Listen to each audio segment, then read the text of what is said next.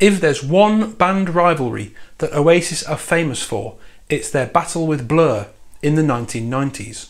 But there is actually far more to the Oasis and Blur story than most people realise.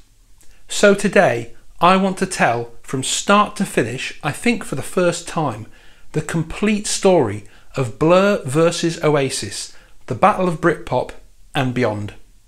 Also including the long hidden reason that the whole thing started in the first place. The first time Oasis or Blur mentioned one another in the press happened way back in 1991. Noel Gallagher was a roadie for the Inspiral Carpets, and a journalist from the now sadly defunct Select magazine had called them for an interview. None of the band were actually available, so the interviewer spoke to Noel, but the interview was never published until, in 1997, it appeared in this. Interviewer Stella Blackburn asked Noel in 1991, "What do you think of the British music industry at the moment?" Noel replied, "Current charts? Chesney Hawkes, bag of shit, right? But Gary Clayle, Inspirals, Happy Mondays, Ride, Blur, and all them lot, it's good that they're all in the charts. Very, very, very healthy indeed." So, in the earliest days, Noel actually rated Blur alongside the Happy Mondays, Ride, and the band he himself worked for, the Inspiral Carpets. I think it's fair to say he held them in very high esteem. At this time, they had only released their debut album, Leisure, which went in at number 7. As time passed, Blur continued releasing albums, and Noel left the Inspiral Carpets and joined his younger brother Liam's band, Oasis. In '93, Oasis had been signed to Creation Records, and according to Oasis biographer Paolo Hewitt, the two bands first encountered each other in person in May 1994, just after the first Oasis single, Supersonic, had been released. Hewitt says this: "The press were divided over Supersonic. NME's Keith Cameron made Supersonic Single of the Week. Peter Perfides in The Melody Maker totally disagreed. He told his readers that the single sounded like Blur 4 years ago, a comment that would have seriously angered Liam." In mid-May, on a night out on the booze, Liam would get his chance to express his disgust when he and Noel met Blur's guitarist Graham Coxon at the Good Mixer pub in Camden. Much to his delight, he spotted Graham straight away, and the brothers Gallagher went straight over to him. After roughly introducing themselves, they then started insulting his clothes and then his band. Then they started singing "Blur are Cockney Cockney cunts." At which point, the fuming guitarist complained to the landlord. The brothers were swiftly ejected and informed they were banned for life from the pub. That same year, Blur released their most successful album to date, Parklife. 4 months later, after the release of Parklife, Oasis released their debut album, Definitely Maybe, which became the fastest selling debut album in the UK at that time. Blur and Oasis were on the way up at high speed, and everyone was talking about them. Towards the end of 1994, Oasis released a standalone single called Whatever, and they performed it on Top of the Pops on the same week that Damon Albarn was hosting it. Next week we have Gary Glitter presenting, and then we have a Christmas Day special with those 5 pretty boys from Manchester. And here are another 5 pretty boys from Manchester. It's an exclusive, they're Oasis, and they're wonderful. So you can see, Damon introduced them very warmly. However, round about this time, something happened behind the scenes to create an incredible amount of tension between the two bands. For many, many years, those involved declined to actually say what it was that really started the fallout. And there was that whole nonsense between you and Oasis. I mean, how did that all come about? You know, I'm not going to tell you the real reason why. Right. There are other people involved, and the real reason why we fell out so kind of sort of publicly. In his book Creation Stories, released 10 years after that interview with Damon in 2013, Alan McGee also confirmed there was a secret reason that Liam hated Damon, but he also declined to say what it was. A further 6 years on, in 2019, Daniel Rachel released a book called Don't Look Back in Anger, The Rise and Fall of Cool Britannia, and in it, Noel Gallagher finally spilled the beans, saying this: Liam and Damon were shagging the same bird, and there was a lot of cocaine involved. That's where the germ of it grew from. There was an NME Awards where we were photographed with Blur, and Liam said, "Fuck you, you cunts, blah blah blah." It just escalated from there. They're both singers, and singers are fucking idiots. They're wired the wrong way round. It's like how gangland wars start over ridiculous things, and then it's very hard to put them to bed. It was kind of like that. According to the Mirror, Alan McGee also confirmed Noel's version of events, saying this: There was a situation with a girl. That created the Britpop war. Damon shagged somebody close to Liam. It was one of many women Damon was friendly with. He got off with her for a one-night stand, and that created the rub. They were all goading each other after that. Journalists in pretty much all the mainstream UK newspapers got hold of this story following the release of that book and speculated as to the identity of that woman, and all of them seemed to reach the same conclusion. A lady by the name of Lisa Moorish. Here is Liam with her around that time. Liam definitely did have some kind of relationship with her because she is the mother of his daughter, Molly Gallagher. And when Damon was directly asked about whether or not he had a fling with her, he seemed to imply that it was true. This is from an interview with The Guardian in 2003. Presumably, Damon, you won't respond to rumours that the real causes of the great Blur Oasis farrago of '95 was due to the fact that you slept with Liam Gallagher's ex-girlfriend Lisa Moorish behind his back. Damon laughs. What can I say? We were all a lot younger and we were having a good time. That is not an outright denial, is it? In my opinion, that's actually a kind of implicit admission. Liam, however, hotly denied this version of events, tweeting this: Just for the record, me and Dermot Oblong, meaning Damon Albarn, never fell out over a girl or a boy. We always had the crack. I think things turned nasty when Noel Gallagher wished Dermot caught AIDS and died. Not our kid's finest moment. And as for you, McGee, you fucking wasp, keep your fucking mouth shut about me or you'll get slapped.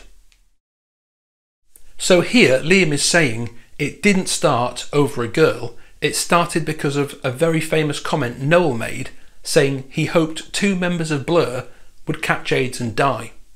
However, those comments weren't actually made historically until many months into the Battle of the Bands. Liam has admitted many times that his memory of those days is often pretty murky, and sometimes he can't remember anything, Nebworth being a good example. Noel's comments about AIDS were made at the back end of 1995, long after the bands had already fallen out, so Noel's comments couldn't have started the war. So I think it's fair to say Noel and McGee's version of events is probably right, and Liam's memory is probably just a bit murky. Let's move forward now, just 1 month from that performance on Top of the Pops in December '94 to the NME Brat Awards in January of '95. At this point, Noel Gallagher was still on really good terms with Blur. Liam, however, was not. He was absolutely seething. And at the awards event, he was taking out his anger on anyone he could, heckling Elastica, Shed 7 and various other bands. I'd like to say thank you very much. And it's a good job Shed 7 didn't win it. I'm just glad Elastica didn't win it anyway. I'd just like to accept this on behalf of... At one point, he heckled James Dean Bradfield from the Manic Street Preachers, who told him to shut the fuck up into a microphone in front of all the world's media, which was quite funny. So very much to join the scene for playing our records, because we only did last year, so so very much. Shut the fuck up. The NME Awards 95 were a pretty good snapshot of the British music industry at that time. Blur were right at the top of the pile, with Oasis nipping at their heels. Blur won 5 awards: Best LP, voted by the readers, Single of the Year, Live Act of the Year, Best Video and Best Band. Oasis won 3: Best Single, Best New Band and Album of the Year. After the ceremony itself was over, the winners went backstage for a photo shoot.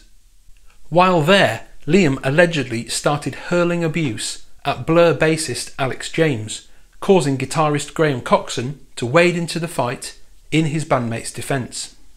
Noel happily posed with Damon afterwards, both holding their awards, but Liam, of course, refused. Liam baited Damon backstage when the duo were asked to pose for a photograph which would have been considered as a cover shot for the NME. Damon readily agreed, but Liam refused, stood toe-to-toe with Damon and said, "I'll tell you to your face, your band's full of shit, right? So I'm not going to do a photo with you." Damon remained commendably cool as Liam again tried to wind him up, saying, "You don't honestly want a picture with me, do you? Well, I don't really want one with you. I'm going to have the arse and the balls to say so." But then, with impeccable timing and in front of 2 NME photographers, Blur guitarist Graham Coxon planted a kiss on the cheek of a stunned Liam Gallagher. And here's the picture of that moment. According to Paolo Hewitt, Noel had a go at Liam for his truculence and called him a pop star. The next week, Noel and Damon graced the cover of the NME. 1 month later, in February 95, it was time for the Brit Awards, which were yet another clean sweep for Blur. They won 4 awards that night, blowing everyone else out of the water. A massive achievement which even Oasis at their height never equalled. Oasis won 1 award that night, British Breakthrough Act. Now, it's quite difficult to really be sure with Blur because they spent so much time trying to kind of be ironic. But I kind of get the feeling that these comments from Damon and Graham when they won the last award of the night were actually genuine. Yeah, very good. This should have been, I think this should have been shared with Oasis. Yeah, much love and respect to them. Liam, however, was not pacified whatsoever. 2 months later, Oasis released their next single, Some Might Say, on the 24th of April, and it went in at number 1. At the after party, Damon showed up, still kind of trying to make nice with Oasis. However, Liam was not willing to forgive nor forget, and so from this point on, Blur decided they'd had enough. This party was the place from which actual band war broke out in earnest. In his book Creation Stories, Alan McGee tells it this way: "It was at the party to celebrate being number 1 when the Blur versus Oasis rivalry first started, and it was all my fault. There'd been a lot of testosterone flying around at the Brits earlier that year when Blur had won Best Band and Oasis had won Best Newcomer. They'd been jeering and shouting at Blur all the way through the ceremony. I'd always liked Damon and Blur. I even went down to the studio when they were making The Great Escape. So, when we threw a big party in Covent Garden to celebrate, I invited them along. Noel and Liam were furious when they heard Blur were coming, but because I was paying for the party, no one could take them off the guest list. To be honest, I knew it would cause trouble." As soon as Damon walked in, Liam strode straight up to him and said, "We're number 1, you're not, you're not." And there was another reason why Liam hated Damon too, but I can't tell you that. And, as we now know, That secret reason has since come out, because Damon slept with his girlfriend. This is how the NME reported it. Damon said, "When Oasis got to number 1 with Some Might Say, I went to their celebration party just to say, well done. And Liam came over and he goes, number fucking 1, right in my face. So I thought, okay, we'll see." Blur producer Stephen Street said, "Liam was really mouthy and arrogant and was even rude about Justine, Damon's girlfriend, at one point. And Damon thought, if you want a battle, we'll give you one." Britpop author John Harris said, "Albarn had that competitive streak. The common cause had started to fray. I guess Damon decided that Oasis were competition, not allies." And so, at this point, Blur stopped playing nice and decided they had officially had enough, mainly of Liam. Up until now, it had only really been Liam lashing out at Blur. From this point on, however, Blur took the bait and began a full-blown orchestrated campaign to humble Oasis as much as possible. Now, just to put this in context, 1995 was Blur's year. They were the dominant guitar band in the country. Oasis were definitely on the rise in 95, but they were the underdogs to Blur. In Creation Stories, McGee goes so far as to say Blur were 4 times bigger than Oasis at the time. And so Damon and the Blur camp decided to use their far greater influence and power to bring Oasis down. McGee continues, "Both bands had singles scheduled for August that would be dead cert number 1s. Oasis were due to release Roll With It on the 14th of August, while Blur's Country House was lined up for the 21st of August. But Liam had really got under Damon's skin, so Damon moved the date forward by a week so that it would be a head-to-head battle for the top spot. I wasn't surprised when Damon did that. In those days, his ego really was in charge of the band. I suggested to Oasis that they could move their date back a week and was told to shut up immediately." We were quite offended at the time. We were sat in Rockfield and Alan McGee came down and said, well, they've moved their single back. You know, they had it ready to go like 2 weeks before and they decided to stop it and move it back so it was on the same day as ours. And Alan McGee and that was saying, well, you know, just like move yours back again. And we were saying, no, fuck that, you know. So it was a chance, it was their last chance really to drag themselves up on the coattails of my band really. When the NME got hold of the news that there was going to be a chart showdown between the UK's 2 biggest guitar bands, they immediately hyped it through the roof, termed it the Battle of Britpop, and took a side. Blur's. Take a look at the front cover of their now iconic issue announcing the showdown. Just look at the pictures they chose. Damon looking very photogenic and handsome, and Liam looking like an absolute muppet. And inside, guess which single they voted Single of the Week? Of course, it was Blur's Country House. It wasn't long before the chart showdown was all over the British news. Another battle. 2 of Britain's most popular pop groups have begun the biggest chart war in 30 years. The Manchester band Oasis and their arch rivals Blur released new singles today, each hoping to reach the #1 spot next week. The music industry hasn't seen anything like it since the Beatles fought it out with the Rolling Stones in the 60s.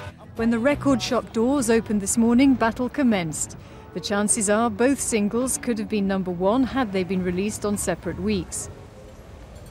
I'm a little nervous about the whole thing, obviously, because both bands have really upped the stakes, and someone's going to come out on top and someone's going to come out second. And you know, by the very nature of being in a band, you're always quite competitive, and you want to come top, really. The British Heavyweight Pop Music Championship. In one corner, 4 young middle-class men from the south of England, collectively known as Blur, and in the other corner, 5 young working-class men from Manchester, called Oasis. Paolo Hewitt picks up the story. The media hype surrounding the release of both the Blur and Oasis singles was building to unmanageable proportions. It began in the music press, moved into the tabloids, and ended up as a major news item on ITV's News at 10, the Channel 4 News and the BBC's 9 o'clock news. Both bands stood stubborn, each side claiming that the other had started it.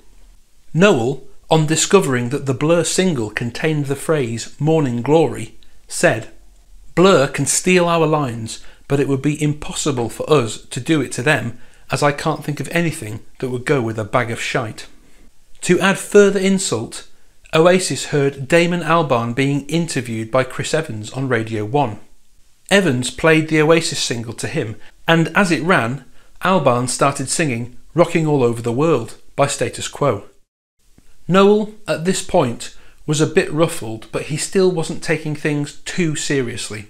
He responded by getting a load of t-shirts made up that said "Quoasis" on them and wearing them for videos and interviews. Take a look. The weird thing is, when you go to these European festivals like we've been to this summer, some of the actual, alright, the American bands, forget them, man, it's like they're crap anyway, you know what I mean, everybody knows that. But some of the European bands, it's like that is surreal music, that, man. As the 14th of August rolled around, it became apparent that Blur had really gone to town. Not only were they already 4 times bigger than Oasis to start with, but they were releasing 2 CDs to compete against Oasis's 1. Oasis had a very straightforward music video for their single, filmed on location at Top of the Pops. Blur, however, had hired world-class artist Damien Hirst to direct the video for their single. They were pulling out all the stops. And you can see from this quote just how bent on humiliating Oasis Damon really was. This is what he said just before the final charts showdown in August 95. "I'm going on holiday," said Damon, "and I'm going to leave specific instructions that if I come back on Sunday and we're not number 1, then someone is going to suffer some sort of grievous bodily harm." And Blur's very well thought out strategy wasn't the only problem facing the Oasis camp. There was also a technical issue with the barcode on their 1 single, meaning that many of their CD sales weren't actually being counted. Oasis were almost forced to concede the contest with Blur before it began because of a problem with the printing of the barcode on copies of Roll With It.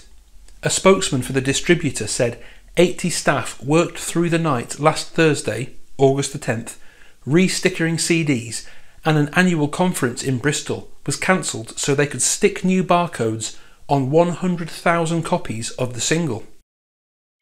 And that gives you an idea of just how many singles were affected by this problem. However, on Thursday, August the 17th, staff at one major retail chain told the NME that the Oasis single was still not registering, which means some Oasis sales didn't count towards their eventual chart placing. The band were reported to be furious. Paolo Hewitt tells what was happening behind the scenes with Oasis at the time this way. Noel, who had been on holiday, arrived back in London on Wednesday the 16th, 2 days after the release of both Blur and Oasis singles. Straight away he was given some bad news. Creation had let their marketing manager go due to a pay squabble. In the ensuing confusion, thousands of Oasis singles hadn't been given proper barcodes. It spelled disaster and probable defeat. Potentially thousands of Oasis singles would be bought but never registered. The biggest week in pop history, Noel screamed, and my record company isn't up to it. That night, Noel caught a cab over to the Kensington Hilton and met Paul Weller. They had a few drinks at the bar, and then the 2 musicians returned to Noel's Camden flat and spent the night getting wasted. So wasted, in fact, that when Oasis manager Marcus arrived at midday to pick Noel up and take him to Top of the Pops, Noel was, in Weller's memorable phrase, frothing at the mouth. At the TV studio, Noel and Liam decided to swap roles. Liam played the guitar, while Noel swayed dangerously by the microphone, singing the song. The BBC only realised, one tabloid reported, because Noel stuck his tongue out when he should have been singing. After the show, Noel went home and collapsed. Things were apparently much less fraught behind the scenes in the Blur camp. Andy Ross, head of food records, said, "I was quietly confident come Sunday. We had access to privileged information. Around that time we'd play football in Regent's Park. Me, Stephen Street and Damon. We'd go for a kickabout and I was pacing around outside a pub, waiting to meet up with them. I called the relevant number and a matter-of-fact voice said, 'Blur, number 1. So I got a bottle of champagne or something and we went and had a game of football. Damon says, "I was on holiday with my parents. It was fine until Thursday night, but by Friday I was getting really agitated and then on Saturday I flew back." Andy Ross rang up and said he was fairly confident. The next day I went to play football and Andy turned up completely pissed, so I knew we'd won, which was brilliant because we needed to upstage park life in some way. And so, when the big day rolled around, Oasis went in at number 2 and Blur went in at number 1. But in doing so, they had officially lost the goodwill of Noel Gallagher. Up until this point, Noel had been not taking it all too seriously and trying to restrain Liam. At this point, it all changed because Oasis itself was now under attack and Noel came 100% onside. In front of Noel on his kitchen table as he assimilated all this bad news that Black Wednesday were the music press reviews. Noel tossed away the paper in disgust. He was 60% sure now that Oasis would lose. Then manager Marcus called. Blur had again upped the odds. They had just announced their decision to play in Bournemouth on the same night as Oasis. This was going too far now. Any more of this and fuck the niceties. The media-driven rivalry between the two bands almost turned physical later that same year when it was realised that both Blur and Oasis were scheduled to play gigs on the same night at different venues in Bournemouth. Rumours ran rife that coachloads of fans from Manchester, fighting for Oasis, and, for some reason, Wolverhampton, rucking for Blur, were intent on causing mayhem and no small amount of physical violence upon members of their opposing tribe. When Damon Albarn started boasting that Blur would fly an inflatable number 1 over the Oasis venue and project their logo onto the building wall, it all became too much for Oasis. Sensing that fans of both groups were liable to get seriously hurt in running street battles, Oasis cancelled their gig. "We are not interested in this marketing exercise," said Oasis's head of security. "We don't want to play. Drop it." We had no problem with them right up until the point that they started pissing about moving singles back and forward, and then they started booking gigs in the same towns as us when we went on tour, and had this big stupid projection of number 1 was going to project it on our gig. They were playing a pub across the road and we were playing in some fucking gym or something. So we phoned their management and said, "Look, we're going to pull this gig, right? Because if one of your fans gets his head smashed in with a bottle by one of our fans, then, you know." And they'd started this ball rolling. So we pulled the gig, and they said they were going to do the same. We're going to put out a joint statement. And of course, we pulled the gig. They didn't pull their gig. They played that night and were sort of, you know, basically gloating at the fact. So that was it then. We was like, right, okay then, right. So we'll see you when's in the fucking hospital first with a nervous breakdown, you fucking ponce.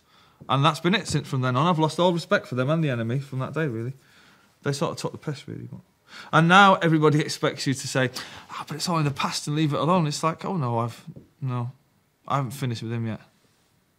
So, Blur were clearly not content to have merely beaten Oasis in the charts. They wanted to keep going afterwards. They were now trying to actively sabotage Oasis gigs, and Noel was officially sick of it. The next interview Noel undertook was with Miranda Sawyer for a major Observer profile of the band. In it, he told her about Blur, the bass player and the singer, saying, "I hope the pair of them catch AIDS and die because I fucking hate them two." Melody Maker were the first to highlight it. 2 days after The Observer appeared, they reported that Noel had brought the whole Blur versus Oasis clash down to new levels of indecency. This was picked up by the rest of the media, and the story grew and grew. Of course, sorely provoked, Noel really had overstepped the mark in his anger. I remember it really well. There was a national outcry, and Noel ended up having to publicly apologise. The NME reported, in September, Noel Gallagher made his "I hope Damon and Alex die of AIDS" outburst, which led to recriminations in the press, a full apology from Noel, and an agreement to make a donation to AIDS charity, the Terence Higgins Trust. Noel released a statement saying, "As soon as I had said it, I realised that it was an insensitive thing to say, as AIDS is no joking matter, and I immediately retracted the comment. Although not being a fan of their music, I wish both Damon and Alex a long and healthy life." Oasis's lowest moment in the Battle of Britpop had arrived. They'd been beaten by Blur at the NME Awards in January, beaten by Blur at the Brit Awards in February, beaten by Blur in the Battle of Britpop in August, and then in September, Noel, having lashed out, had to apologise with his tail between his legs. But the tables were about to turn so suddenly and aggressively that no one could have predicted what was to come next. Because on the 2nd of October, 1 month later, Oasis released What's the Story Morning Glory, which sold 345,000 copies in its first week of release in the UK alone, and spent a full 10 weeks at #1 in the UK album charts. Blur may have won the singles chart battle, but they decisively lost the oncoming war.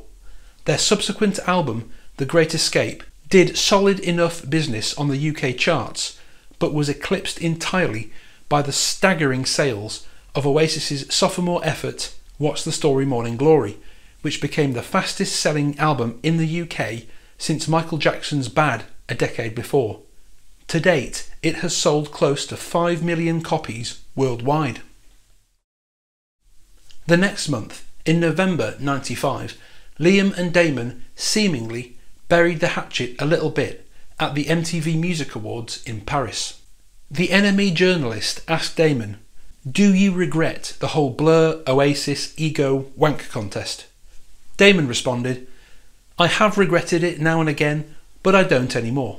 To be honest, I think it did them more good than us. It brought them into the main arena where they hadn't really been before. But fair enough, they deserve it." I sort of made up with Liam at the MTV Music Awards in Paris the other week. He was sitting at a table near us. He looked like a jester, with hair flapping over his ears. Later on, he came to our dressing room and said, "Sorry for what our kid said. It was out of order. He's a twat." Then he said, "I still think your album's shit though." And we laughed and said, "Yours is too." I like Liam though. He's a good laugh, amusing company. He just gets a bit out of hand sometimes. Noel, however, was still furious, and his hatred towards Blur was far from over. As 1995 drew to a close, so did Blur's Year in the Sun, and as 1996 dawned, it was time for the absolute domination of Oasis.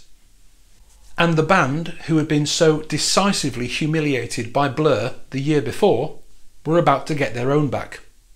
The NME and the British music press in general, being the utterly mercenary bastards that they are, saw that public opinion was changing in favour of Oasis and promptly switched sides.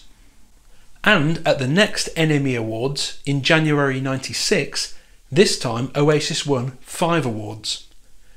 They won Best Live Act, Best Band, Best LP, Best Single. Liam won Most Desirable Human Being, and Blur only got 1 award, Git of the Year, which went to Damon Albarn.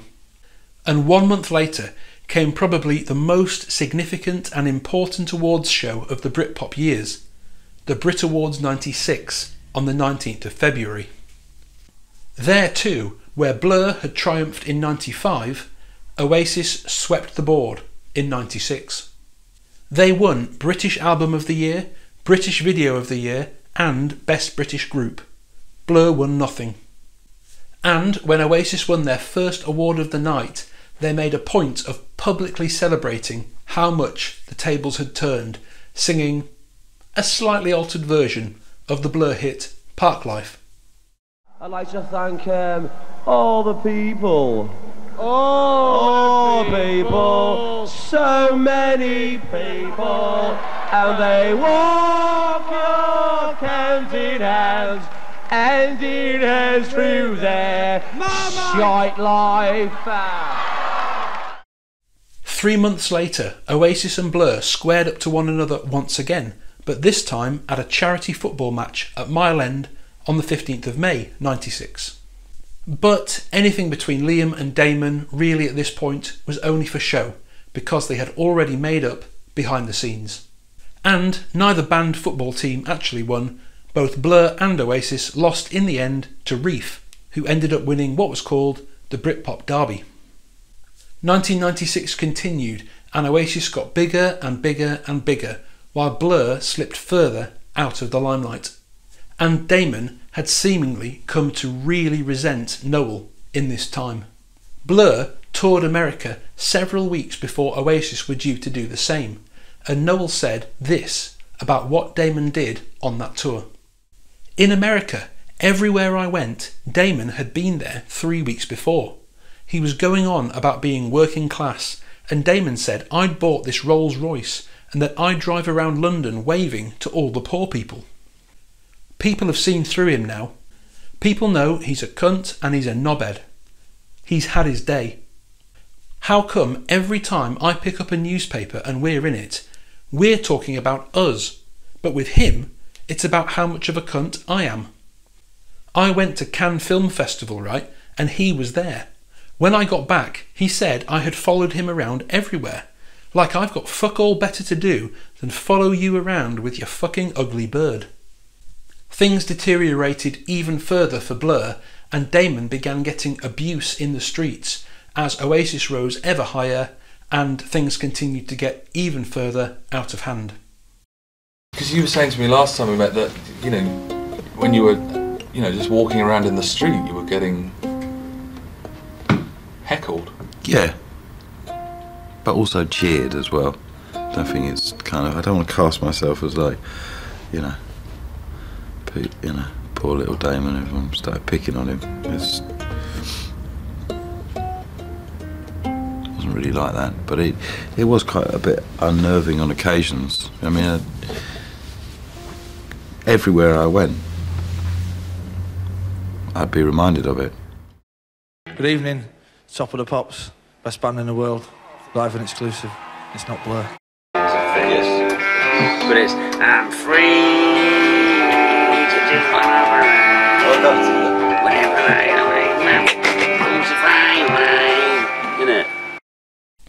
On the 10th and 11th of August 96, Oasis played 2 nights at Nebworth House to 250,000 people. Over 2.5 million had applied for tickets, and it remains to this day the largest ever demand for concert tickets in British history. Blur may have won the first skirmish, but in the long term, Oasis were the decisive victors in the war. As 96 rolled into 97 and Oasis became the biggest band in the world, with the exception of America, Damon was beginning to sound seriously bitter in interviews. In January 97, the NME reports, "We are discussing the new Blur single, Beetlebum, and its writer is happily admitting that it is very reminiscent of a certain popular 60s combo, saying, I thought the most unfashionable thing for us to come back with was a song that sounded like the Beatles. I want Noel to listen to Beetlebum and realise that it's closer," he seethes. "There's still no love lost between us. He wished I'd died of AIDS, and he can go fuck himself, basically. It's not a musical thing or anything, but as a person he did something. I don't care if he apologised for it. He never apologised to me for it." The journalist asked, "Do you think he ever will?" And Damon replied, "No, and I don't want him to." The journalist said, "Let's face it, He's really going to want to twat you now, isn't he? Damon laughs. He can try. I've got to keep the ante up a little bit, haven't I? I can't turn into a complete fucking hippie. I've been pretty nice, but I haven't had a lobotomy. I haven't had my balls cut off. And yet, interestingly, the release of that single, Beetlebum, might have sowed the very first seeds of healing between Noel and Damon, because Noel heard the single and secretly absolutely loved it. He later said this to Q magazine: "Beetlebum is probably my favourite song of Damon's. When I heard it for the first time, I did think, shit, I wish I'd written that." And it turns out Noel wasn't the only member of Oasis taken aback with the quality of the new Blur single either. Because when asked in 2017 what his favourite Blur song was, Liam replied this: Beetlebum. In 1999, Blur released another song called Tender, which apparently also hugely impressed Noel. Time passed, however, the 90s ended, and by the year 2000, the Britpop movement was well and truly over. In 2003, Noel still hated Damon. Well, that just goes to show what a pompous arse he is. He's such a condescending cock, isn't he, you know? Oh fuck, I wrote this album so I could stop American culture coming to Britain. Fucking wanker. He knows nothing. He's from Colchester. He's a fucking student. He took A-level music. You know, he knows nothing. You see, the thing about Damon Albarn is he's so defensive, and no matter what accusation you level at him, you know, he'll have to defend himself. He'd be sat there watching this now going, I'm not like that, I'm not like that, I'm not, I fucking swear, I'm not. You know, and it's like, you fucking started it, mate, you know what I mean? It would be 8 years later, on the 15th of October 2011, that Noel and Damon bumped into each other in a club in London, and this happened. Years later, we happened to pass each other in the corridor. And we kind of went, oh, no way. And then we went to the bar and got a drink. And the first thing we spoke about was how great all that was. You know, we never mentioned the insults and all that kind of thing. Still haven't. And from that point on, Noel and Damon became and remained friends. And 10 years after slamming him in the Live Forever documentary, in 2013 at a concert for the Teenage Cancer Trust, the previously unthinkable happened. Noel actually joined Damon on stage to perform one of the Blur songs he loved, Tender. And since then, Noel and Damon have worked together several times and are now apparently quite close. Noel loves spending time with Damon even when they're not working. He said, "I love working and hanging out with that mob, not just Damon, but all his people. It turned out we had a lot of mutual friends and they're all cool as fuck. The Gorillaz shows at the O2 recently were 2 mega nights out." Damon too has high praise for Oasis in hindsight. Our editor would like to know who you think was better, you lot or Oasis. I think Oasis were better. Do you? Yeah, I think I do. However, Liam, of course, despite also actually being mates with Damon, got in the last word, saying this: "Being a lad is what I'm about, but I'll tell you who isn't a lad. Anyone from Blur."